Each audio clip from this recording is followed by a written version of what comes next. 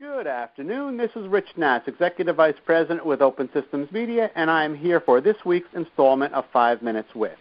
This week, I will be speaking with Cees Links, and he is the founder and the CEO of GreenPeak. Good afternoon, Cees. Hey, Rich. How are you? I'm doing just fine. Thank you very much. Okay, so people may not know this, but you were very involved with the actual creation of Wi-Fi, and you were actually involved with Wi-Fi even before people knew it as Wi-Fi. It had some IEEE designation at that point. I am guessing that at that point when you guys were discussing the standard, that those meetings were somewhat interesting because everybody seems to have their own issues and their own agenda. What are some of the ideas that people had in those meetings that we actually never saw? Yeah. People think it should have been a straight road from the idea of wireless communications to Wi-Fi, but in reality it was not. It was battling different radio standards. It were people promoting a direct sequence, others were promoting frequency hopping, others were promoting OFDM.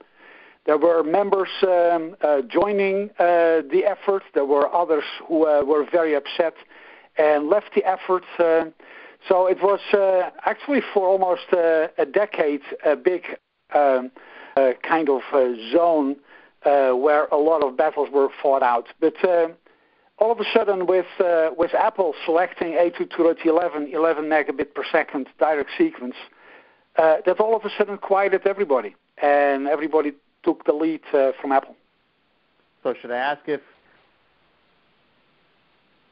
your standard actually won? Were you a proponent of the one that was actually chosen? Well, we have been part of 802.11 and chairing the working group for the whole decade. So we have not bailed out, and we have adjusted our proposals and compromised our proposals, actually, we won't deal with Apple to get our technology in the Apple iBook and Airport, and that was a big win for us and a big breakthrough in the market. Very good, very good. Okay, so you're the CEO of GreenPeak, and you guys specialize in products that relate to the smart home. Everybody seems to have a different definition of the smart home. What is your definition of the smart home? Yeah, GreenPeak is essentially a company that does low-power Wi-Fi. So we are really following the tracks of what we did in 802.11. And, Wi-Fi was first successful with the consumer. So we think that low-power Wi-Fi, it's called Zigbee, will be first successful with the consumer. And, if you look in your house and if you look at all the devices that are standalone in your house, then we think that the smart home is when we get all these devices standalone today, nicely connected to the internet and controllable with our smartphones from any place in the world. But that technology has been around for a long time. So is there a reason that it hasn't really caught on in a big way at this point? Yeah, it is catching on as we speak. Just to give you a sense, GreenPeak is shipping 1 million chips a week. So, but what is really the challenge is, again, standardization. There are many standards. And the second thing is driving down the cost to an affordable level that people, have the right value proposition. The other thing is that we really need to learn about what it is to have a smart home. And our view of a smart home is it's a butler. It's a butler that if nobody is home, he's making sure that the back door is locked. And if the back door is not locked, the butler will lock the back door.